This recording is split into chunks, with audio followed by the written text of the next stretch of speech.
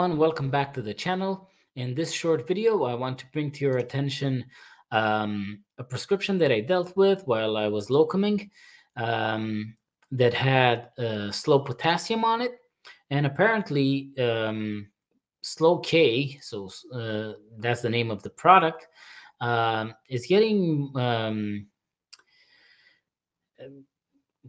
pharmacists, when they're in a rush, they kind of tend to think that slow K is the same with slow sodium. And when you're in a rush and maybe the technician collects slow sodium and brings it over, they're both 600. So slow K 600 and slow sodium 600. You kind of, in a rush, you can mix it up. And I actually know, personally know of a Portuguese pharmacist working in Dublin.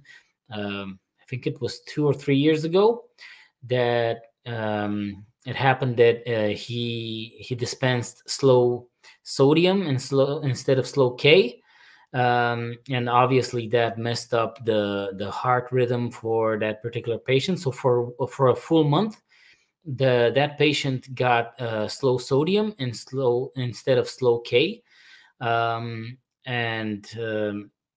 yeah, they ended up taking him to court. I don't know if they settled in any way or, but it ended up, being a mistake on his side, a simple mistake that could have easily been prevented, but it did happen. And the reason I think it's happening more and more often is because I was working in a pharmacy the past week, and they actually have a register where they write in every tablet of slow K and every tablet of slow sodium, just like the controlled drugs that have their own register, because that way they can track exactly who dispensed. You would have to sign every tablet of slow K and of slow sodium that you dispensed, so they can easily track if there's a mistake happening and the patient is taking the wrong medication.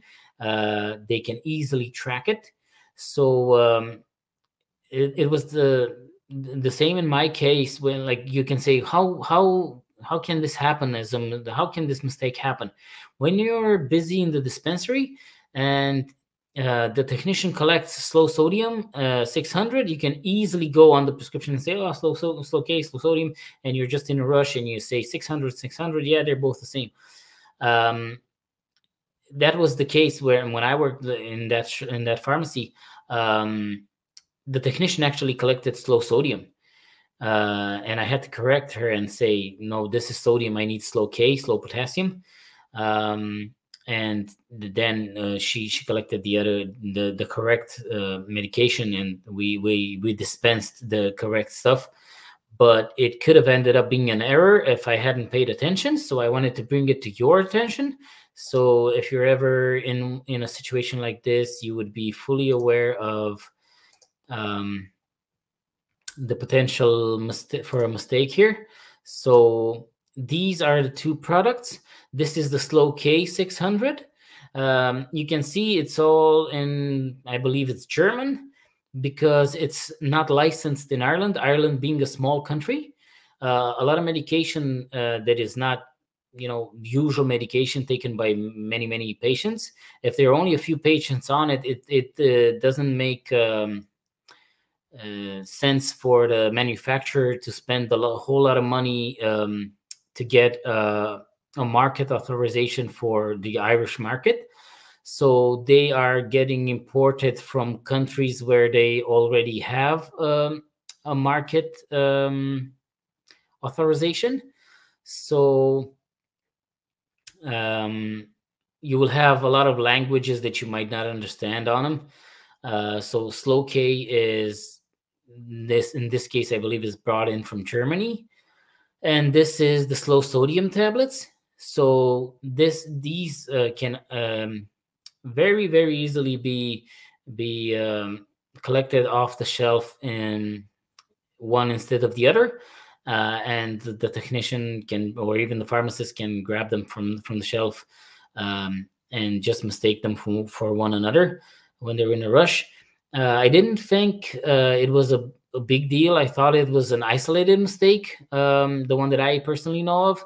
But seeing that this particular pharmacy where I went had a register for these two medications, which are basically just supplements, really made me think that this mistake is happening more and more often. So I decided to bring it to your attention, so that you would be aware, and you could avoid making a mistake that could ultimately end up messing the patient's heart rate, as these two are almost opposite to each other. So if I wasn't clear enough in the video, leave a comment, and I will try to explain as best as I can. But for the most part, you should know that there's a potential for a mistake whenever you dispense slow K and or slow sodium. So don't mix them one with the other. Be very careful, and I will leave you with an explainer video, as you possibly have seen in my videos. At the end of every video, I leave an explainer video of only 2 minutes long that shows you how my company, Chemic Recruitment, can help you get a job in Ireland and train you in the process of registering with the Pharmaceutical Society of Ireland. So you get free training, you get an awesome job, you get support from all of our community of pharmacists that are in Ireland or that are getting ready to come to Ireland. So enjoy the explainer video, and I will see you in the next video. God bless you. There is a shortage of community pharmacists in Ireland. The main factor for the shortage is that Ireland is not training enough pharmacists to suit its needs. The shortage is being addressed in different ways, among which are proposals to create a new school of pharmacy and thus create more college places. But even if that was approved, it would take 6 years to start producing pharmacists. The solution that would produce faster results would be international recruitment. But pharmacy systems are different in every country, and pharmacists need time and training to adapt. That's not a perfect fit for pharmacists or employers. And the perfect fit is the very thing that inspired the founding of Chemic Recruitment. In the Inuit language, Chemic means perfect fit. So here at Chemic Recruitment, we decided to address this shortage by creating our own school of pharmacy. The founder of Chemic Recruitment is a pharmacist practicing in Ireland after relocating from Romania. After going through the relocating process in a classic way, he decided that he would change international recruitment as we know it, by integrating teaching with recruitment. He personally teaches the European pharmacists that decide to practice in Ireland everything they need to know. Chemic Recruitment has launched a campaign called Pharmacists for Ireland, where pharmacists from all over Europe are being recruited and trained in the Irish pharmacy system. Now pharmacists can be trained while they're in the process of registering with the Pharmaceutical Society of Ireland, so by the time they arrive in Ireland, they're confident and empowered to start working. Now that's a perfect fit for pharmacists and employers. Chemic Recruitment, we find the perfect fit for you.